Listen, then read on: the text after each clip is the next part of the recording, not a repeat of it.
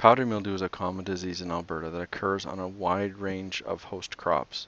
It's caused by a number of different fungal pathogens. However, each one and each strain is very host specific. So while the symptoms may be similar, the causal organism is often different. Powdery mildew can occur on crops such as cruciferous crops like broccoli and Brussels sprouts, cabbage, cauliflower, radish, rutabaga. It can also affect lettuce, peas, rhubarb, cucumbers, strawberries, Saskatoon berries, raspberries, and black currants. And you'll often see it. It's often associated with things like peas and the cucurbit crops, cucumber and pumpkin and those types of things. But it does occur on those other hosts. Powdery mildew is interesting in that it can't survive without plant host tissue. It develops typically in the spring or in the fall. Conditions that favor powdery mildew are warm, dry weather in sort of the moderate temperatures to warm temperatures, 15 to 27 degrees Celsius. It does prefer high humidity, so when there's stale, stagnant air, that's when powdery mildew will occur. If there's wet, rainy conditions, it's often inhibited. So if you find poor airflow, high humidity in shady areas or in dense areas, dense canopies, that's where you're going to find powdery mildew. And those conditions that it prefers do tend to occur in the spring and the fall, although it can occur in the summer for sure. Powdery mildew is typically spread through windborne spores.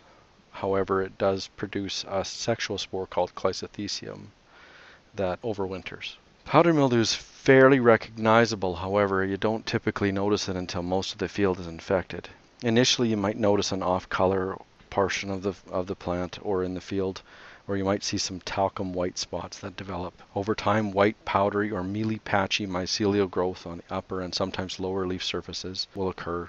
It'll also occur on other above-ground plant parts, such as suckers or stalks or even on the fruit. Over time, the patches coalesce and grow together to form these big patches. Leaves gradually fade through shades of green and turn tan color, becoming shrunken and may die or abscise from the plant. In some crops, such as strawberries, you might see the leaves kind of curl upward a little bit and may have a purplish underside, but that doesn't always occur. Young raspberry canes may be distorted or shrunken, spindly, or may die back. But in a lot of cases, the main symptom is sort of stunting or yields may be reduced because what's happening is the fungus is sucking the resources out of the plant, and so you're going to see reduction in yields and size of fruit, and even the maturation of fruit may not occur. Powdery mildew can often be mistaken for something like botrytis, or botrytis can be mistaken for powdery mildew in crops like strawberry, because you'll see a sort of a white mold and you think, okay, well that's botrytis.